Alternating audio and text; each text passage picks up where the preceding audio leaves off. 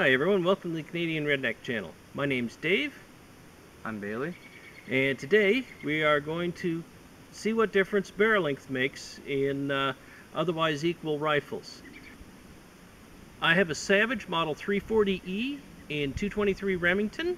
I measured from the end of the barrel to the barrel nut, and it's measures 22 inches there, and has a 1 in 12 twist barrel.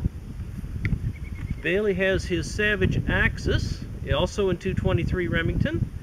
I measured from the end of the barrel to the barrel nut on his, and it was 20.5 inches.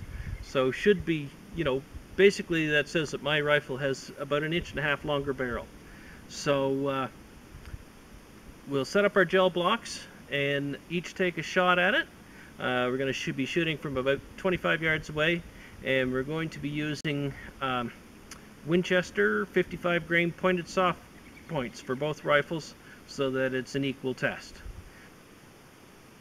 We'll start out with the Axis first, and we'll try to put a shot in on that near side of the block and get a capture in it, and then we'll follow up.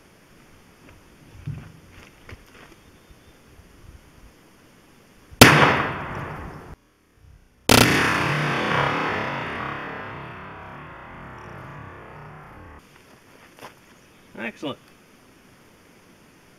Perfect hit, dead center on the left-hand side. And it's still in the block. Alright. Next shot will be with the Model 340. And I'll try to put that on the right-hand side, and we can compare penetration and so forth.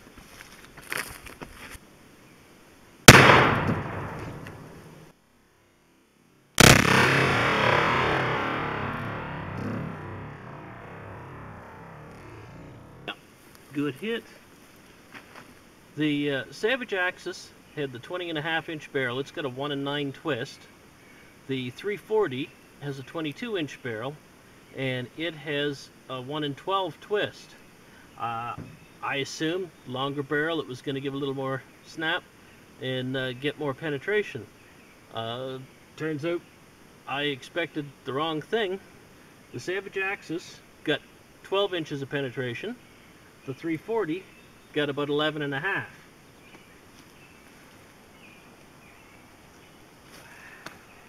It could possibly be slight differences in the gel blocks, but it should be pretty uniform. It was all cooked up at the same time.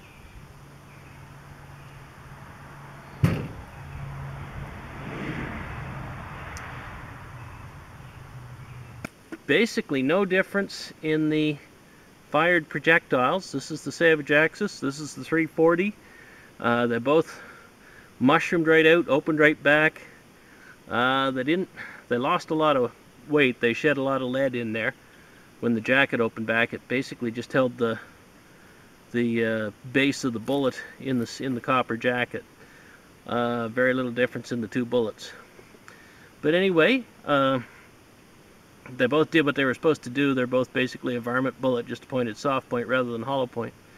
And really very close, 11.5 to 12 inches, so who knows what could have made the difference. Well, to say that I was kind of surprised by the outcome of that test would be an understatement. I really expected that the longer barrel would equal more penetration. In this case it didn't, for whatever reason, whatever small variable changed that up, I don't know. One thing, it could be the twist rate of the barrel, or Bailey was firing from a clean barrel and mine had one shot in it through it before the shoot. So possibly that may have caused the issue. Who knows? Could be just, the way the Ballistic God smiled on us today. Anyway, I hope you found the video interesting. Like, subscribe, share. Have a great day.